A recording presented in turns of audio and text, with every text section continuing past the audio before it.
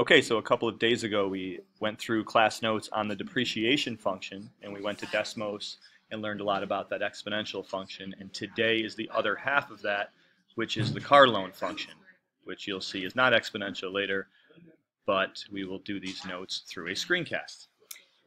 Yes, we will. So the formula for your car loan is going to come from a few different things. We're going to start with the price of the car, so the purchase price.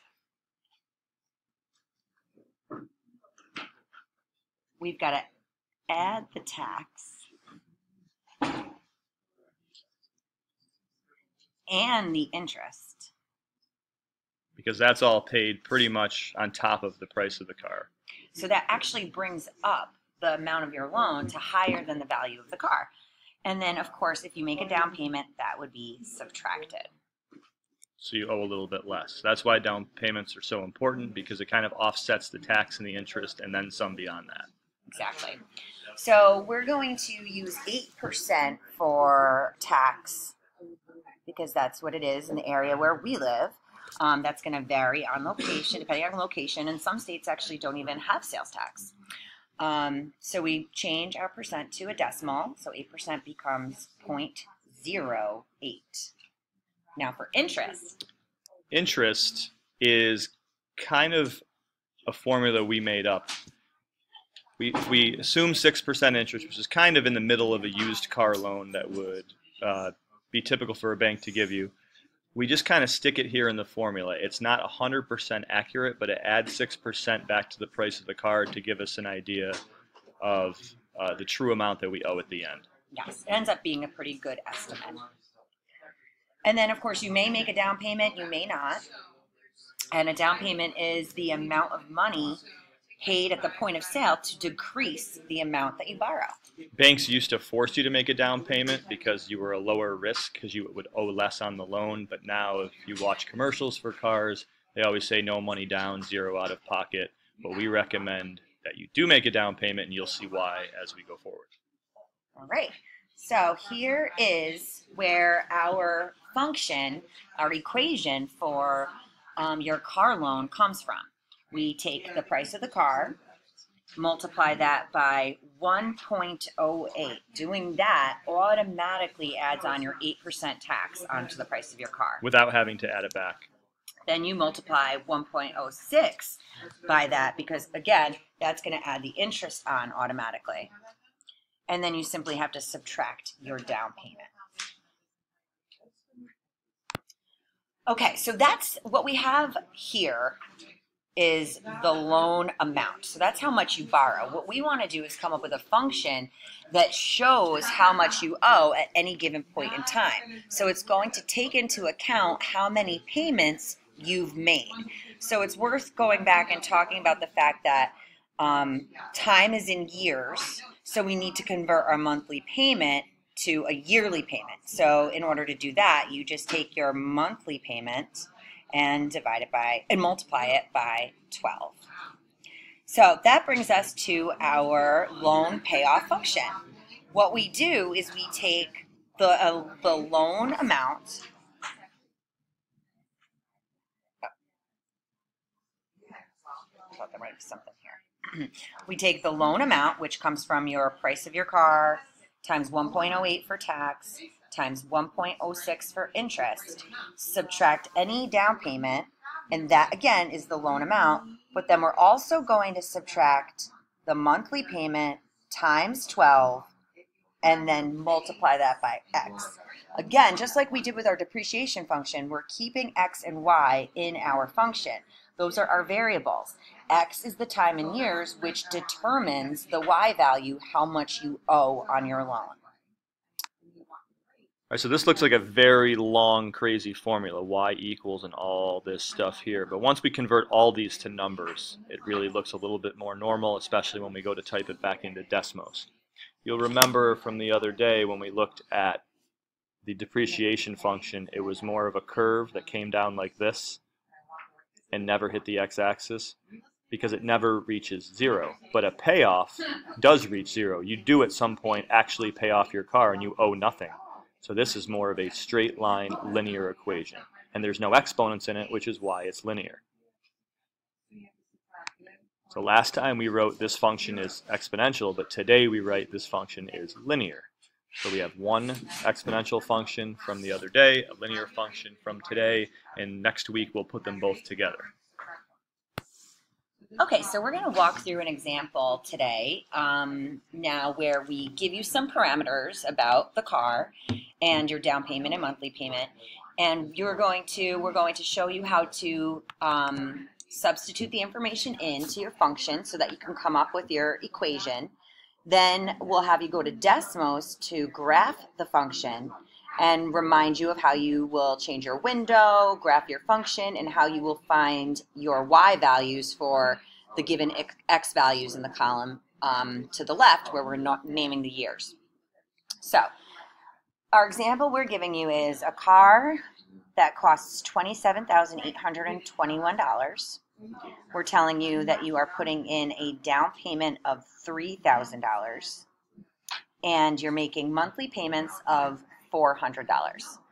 Those three pieces of information are all you need to write your function because two things are always going to stay the same, the 1.08 and the 1.06.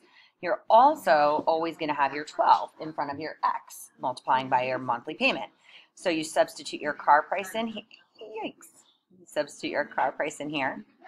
You substitute your down payment here. And you substitute your monthly payment here. And your function is y equals your car price times 1.08 times 1.06 minus your down payment minus your monthly payment times 12 times x. You can simplify this in a few pieces if you want and come up with this equation. We do recommend, though, and you can see we've highlighted in gray what we simplified. We did the multiplication and subtraction of 3,000 and we multiplied the 400 by 12. Now, I think, and Mr. Fields also thinks, that when you're typing this equation into Desmos, it might be smart to write out the entire long equation so that if you need to change or want to change one of the parameters, you easily can. Like if you wanted to see what it would look like if you made a larger down payment or a larger monthly payment, how would that affect your loan payoff? So we do suggest you type into Desmos the big long equation.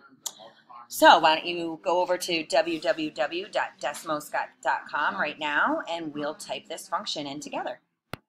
So you're at www.desmos.com like we have been, and the first y equals function is going to be exactly what we had on our notes just a few seconds ago.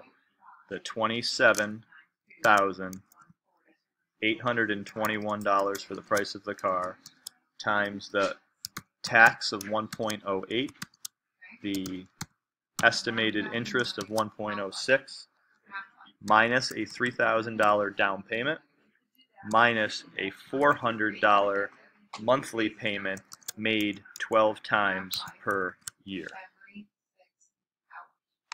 So by now you've probably realized that you don't see the graph the way you want to. A kind of a vertical looking line shows up here, but it's clearly not the way you want it. So we go over to our wrench and we change the window.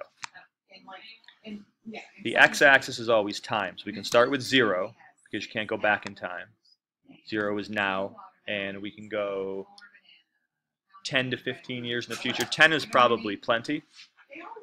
The y-axis is money, the value of the car. So we start with 0 because it will never be worth less than 0. And the car's original price was $27,000, almost $28,000. So we suggest you go slightly higher than that so it stays on the graph. So I'm going to go up to $35,000 just to leave some room there. And notice this one is linear. It is a straight line. The money you owed, the beginning of the loan is right here. You pay it off over time with a steady slope until the car is finally paid off right here.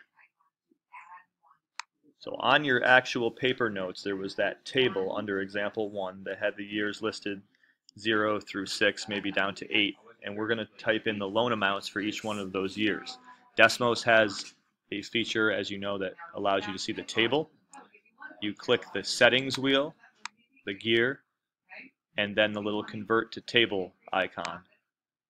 And it defaults to -2 to 2, as you know. I like to get rid of the -2. You don't have to as long as you want to ignore it later. And then add 3, 4, 5, 6, 7, maybe down to 8. But you'll notice that 7 and 8 are negative numbers, which really don't mean anything. Because once you've paid off the car, these negative numbers don't mean anything. Desmos doesn't know that we're talking about a car loan that ends at 0. So once you get past here, you don't need to fill in the numbers any further. So right now you're going to type these numbers, rounded off to money, 48 cents, 48 cents. And ignore that last thousandth column into the notes on paper. All right. I went down to the next function down here, the second one, and I want you to type in y equals 0. That basically means when will the money be 0? When will you owe no money? And you can see it showed up in purple here. Where does purple meet red? Right here. So at 6.01 years, you owe no money. So if anyone ever asks you, how long will it take to pay off your car completely? The answer to this particular question would be 6.01 years. Okay, so we pop back to the notes to make sure that got our values right. I apologize, Mr. Field said to round to the nearest cent, and I've got mine rounded to the nearest dollar here. I'm okay with that. We'll accept either for today. So what we'd like you to do is go ahead and practice writing your equation given a car price, a down payment amount, and a monthly payment amount. Graph it on Desmos and record the loan amount for years 0 through 6, just like we did here. We're not going to ask you to graph it on the axes given. We just want to make sure you can get the loan amount from Desmos. So here is our practice example for you. We're looking at a car price of $22,500 with a down payment of $2,000 and a monthly payment of $300. So what you should be doing right now is writing your equation, typing it into Desmos, and graphing it similarly to how you just did it, and copying your loan amount for years 0 through 6 on the table to the left. And remember, the tax is always 1.08, the interest is always 1.06, so use the last problem as a model and just change these numbers right here to fill out this table. We will continue and practice this on Monday together.